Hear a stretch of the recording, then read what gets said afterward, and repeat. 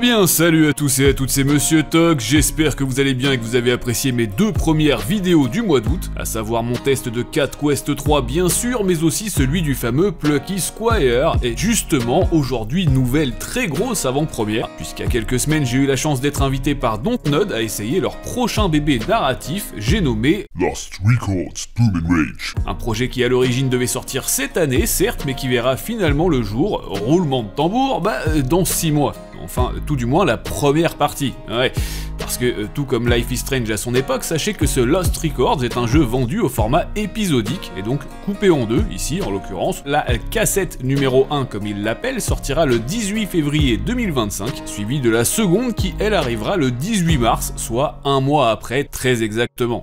Je précise d'ailleurs que le projet débarquera exclusivement sur PC, PS5 et Xbox Series, et enfin, contrairement au jeu de 2015, on pourra tout à fait y jouer avec les voix US certes, mais également avec des voix françaises, qui ne sont pas encore prêtes évidemment, donc malheureusement je ne peux pas du tout vous en parler pour l'instant. D'ailleurs les textes également étaient uniquement en anglais, pour la simple et bonne raison que ce test a été réalisé sur une version alpha du jeu, voilà. Hey, what's that fence for? It's part of my dad's ranch. Whoa, so this is like your backyard. Kinda. Cool. What's it like in there? It sucks. Can we move on? Oh. Yeah?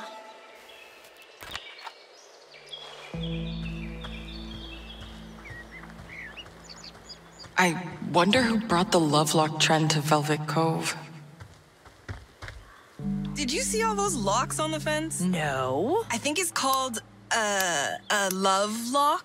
Vous l'aurez donc compris, c'est tout sauf un produit fini, et d'ailleurs, puisqu'il reste aux équipes encore quelques mois de développement, mine de rien, on m'a affirmé que les animations des personnages, les expressions faciales et le comportement des PNJ globalement seraient modifiés d'ici à la sortie. Je précise également que cette preview a été réalisée sur un très gros PC, le mien, mais que toute capture était formellement interdite. Donc ce que vous voyez là m'a été fourni directement par l'éditeur, en gros c'est du 1080p 30 fps et en qualité assez basse. Donc forcément c'est pas très vendeur, et même si j'ai absolument pas pris une claque ou quoi que ce soit de ce genre, si ça peut vous rassurer, faut avouer que le jeu était quand même bien plus propre et fluide sur ma config. Dans tous les cas, et s'il est clair qu'il reste encore pas mal de taf à effectuer, ne serait-ce que sur les ombres et les textures, je tiens à dire qu'on ressent déjà totalement l'aura générale du titre, et faut avouer qu'esthétiquement, ça déboîte pas mal. J'ai trouvé que l'Unreal Engine était plutôt bien exploité, et à plus forte raison sur les visages, qui sont ici très réalistes, avec par exemple des boutons d'acné sur les joues.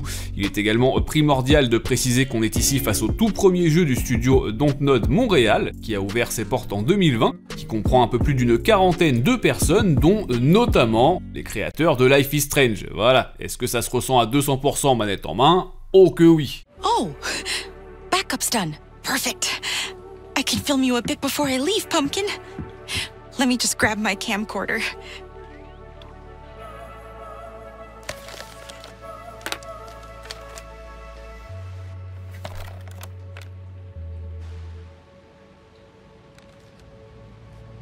Thanks, Dad.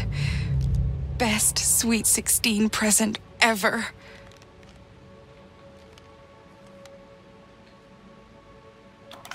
Alors durant cette session, j'ai personnellement mis un peu plus de 2 heures pour faire vraiment les 100% de ce que cette build avait à proposer, en sachant que cette alpha a été divisée en 3 grosses parties, la chambre à coucher, le garage et enfin la forêt. Et puisque le jeu décide de nous faire commencer dans la pièce favorite de notre héroïne alors qu'elle est sur le point de déménager à Vancouver, j'imagine qu'il est temps pour moi de vous la décrire. En effet, dans ce Lost Records, tout comme dans Dordogne, on joue en réalité les souvenirs d'une femme, Swan Holloway, 43 ans en 2022 et terriblement introvertie. Pour résumer, disons que 27 ans plus tôt, avec ses 3 meilleures amies, Kat, Nora et Autumn, elles se sont jurées de garder secret un événement qui s'est produit durant leurs vacances d'été. Problème, alors qu'elles avaient promis qu'elles ne se reverraient plus jamais après ça, eh bien un mystérieux paquet vient d'arriver par la poste et menace de tout révéler. Les filles qui sont à présent des mères de famille ou que sais-je encore se donnent donc rendez-vous dans leur ville natale, un bled paumé du Michigan, histoire de se remémorer comment tout ça est arrivé durant ce fameux été 95. Vous l'avez donc deviné, l'action prend place à la fois dans les années 90, mais aussi dans les années 2020. Oui, exactement comme dans la série Yellow Jackets, dont le jeu s'inspire très largement d'ailleurs, ainsi que de Souviens-toi l'été dernier ou encore Stranger Things bien sûr.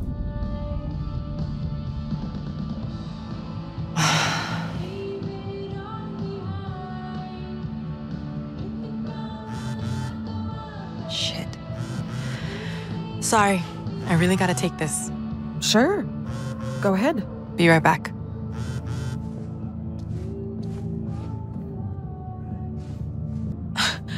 Who the hell sent this?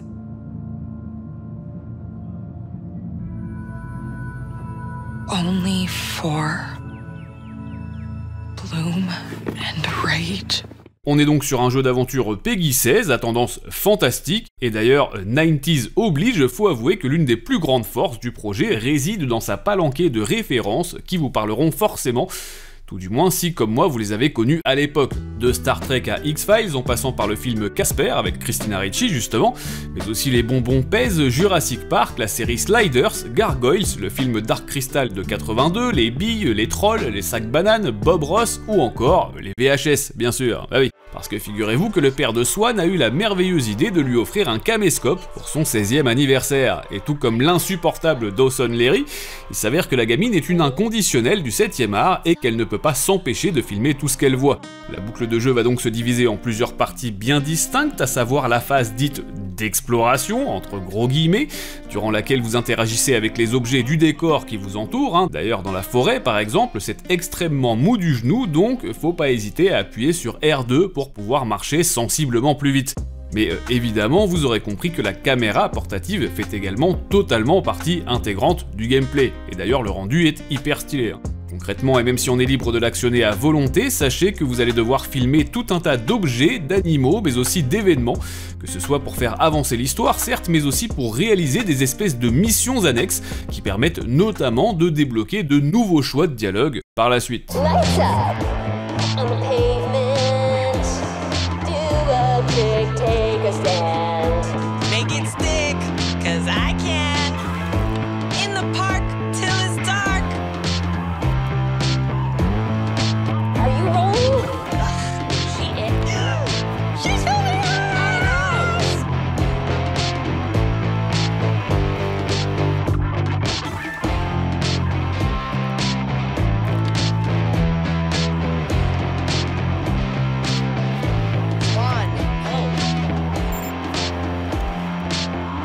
You don't have to be what they're looking for. Ride the rails until you're sore. À voir sur le long terme donc si ça se renouvelle suffisamment au niveau des actions à effectuer ou pas du tout. Restera à voir également toute la partie paranormale qui risque de pimenter pas mal les choses mais que je n'ai pas le droit de vous montrer ici.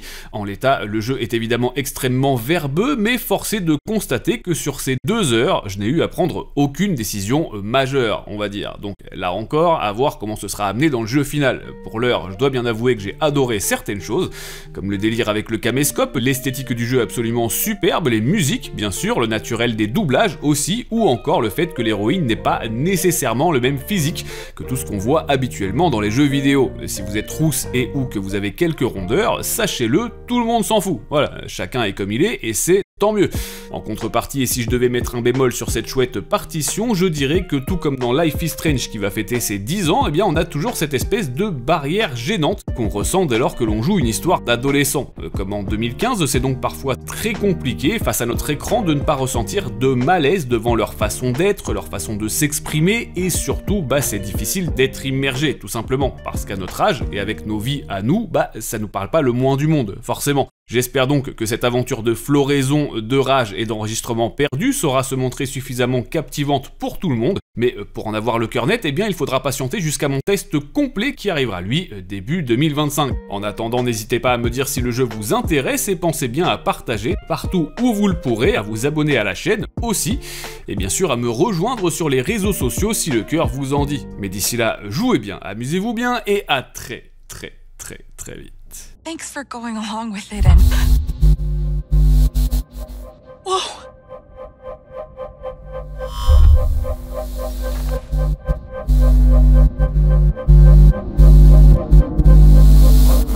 What the hell? Power outage?